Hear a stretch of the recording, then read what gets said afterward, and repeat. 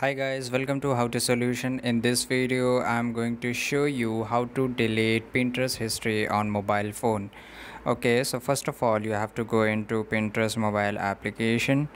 Okay, so this is Pinterest mobile interface, and on the right side in the bottom you will see account settings. So click over here and just click on the three dots which is on top right side corner, and over that click on settings. Okay, and just scroll it down and click on privacy and data. So this is a options which is available for your privacy, and scroll it till the down and you will see here an option to clear app cache. So click on that.